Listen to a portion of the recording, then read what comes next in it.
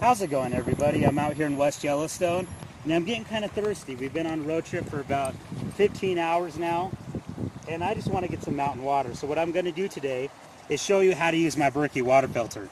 This is it right here. What it's rated down to is about 0.02 microns, give or take. I'm not really sure, but it's around there.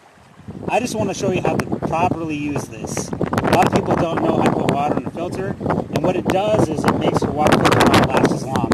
So I want to show you guys the proper way. The first thing you guys need to do is unscrew the lid, which I'm going to do. And you don't want to let this filter hit the ground, because that's going to get debris and dirt in that filter, and the shelf life will not as long. The next step is to take your bottle, and what we're going to do is look at the direction of the water. As you can see, if you look down here, the water is going fast. It's moving to the north. So what I want to do is turn my bottle away from the moving water, because if I turn it upstream, what's going to happen is it's going to push all that debris into my water bottle. Just to show you, I'm going to do it for you guys real quick. See all the debris getting in here? It fills up faster, but as soon as I start pouring this out, you're going to see lots of little black specks, lots of little things. So what you want to do is take this, you're going to find the top 2 inches of the water about a foot away from the shore.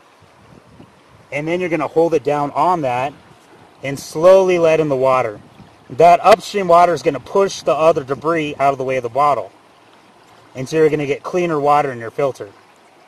The next step is to take your filter, hold it on here, and close it up. And then open it up and you got clean water.